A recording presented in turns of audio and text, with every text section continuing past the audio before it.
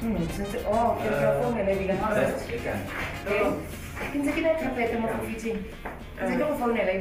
I'm thinking, super grand.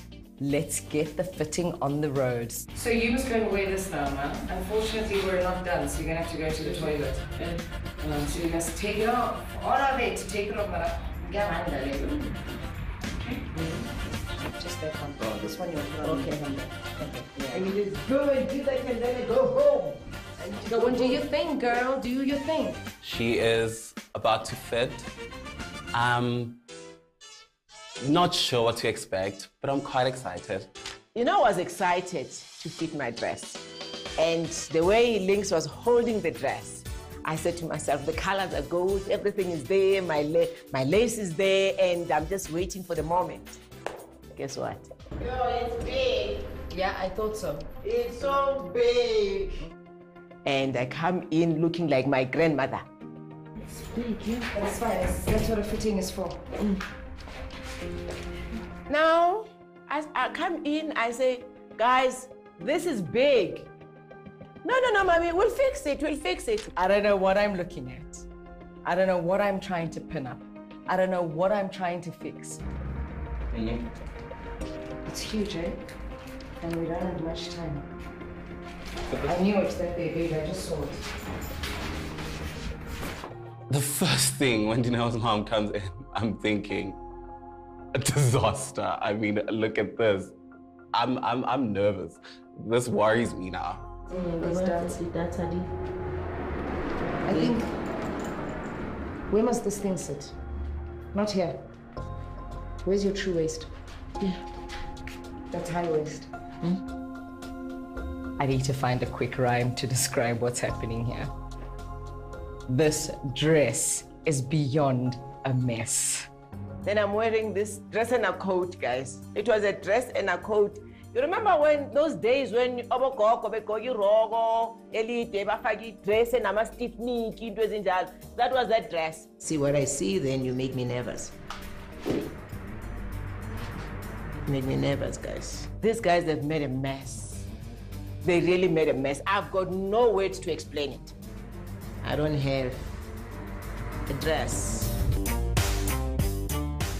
How? My cousin. We're meeting right now with Tumi and his team, myself and my parents, to discuss the catering for the anniversary. How's the stress levels? No stress. No stress. Are you sure? No. Is he better than yesterday? Yeah, no, I'm better than yesterday. I've never used a family member for any event. I don't think as a family we have. This is our first time. And at this point in time, I've got my concerns. I'm a little bit wary.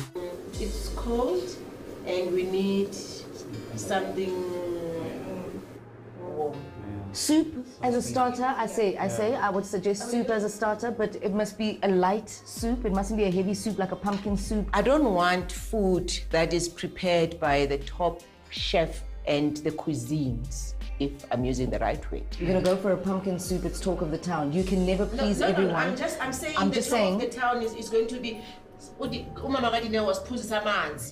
I just want simple food that people will enjoy and they are used to it. I don't want surprises. But Mamela, you do good, people talk. You do bad, people talk. But I'm saying let's not do something that is going to be wasteful.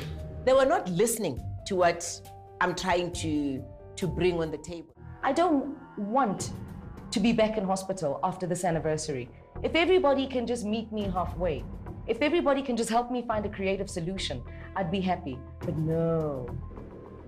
We have come to the party. On that day, things will fall apart from a timeline point of view. Let me tell you. If we are going to start in Leondale and drive. This is my function. Don't look at Dineo. Look at me. The venue. No way. There is no way. Okay. I'm going to do it your way. I hate this thing of the kids of today. You give them the venue, you say it would start at church, then they tell you, you will find us at the venue and you are alone at the church. But can we talk on it? Can we go and see the venue so that you can physically see what we're talking about? I mean, it's sacred ground. It's really sacred ground. It's really beautiful. It's really convenient. It is really made so that the bride can just relax and enjoy her day. Just any bride. You're not just a Catholic bride. The moving of the ceremony from family church to chapel is causing so much tension in the room.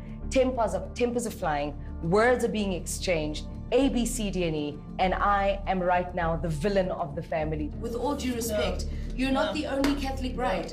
No. You're not the only Catholic bride, and you're not the only person involved in this affair that we're trying to make I'm saying no. That's all I'm saying. No. Wait again. No. Right. No. Sharp. No. Sharp. On the day of the event, who's going to be receiving all these fingers pointed at them? Me. Because I was the one on a day-to-day basis physically involved in the decision-making. You know, sharp.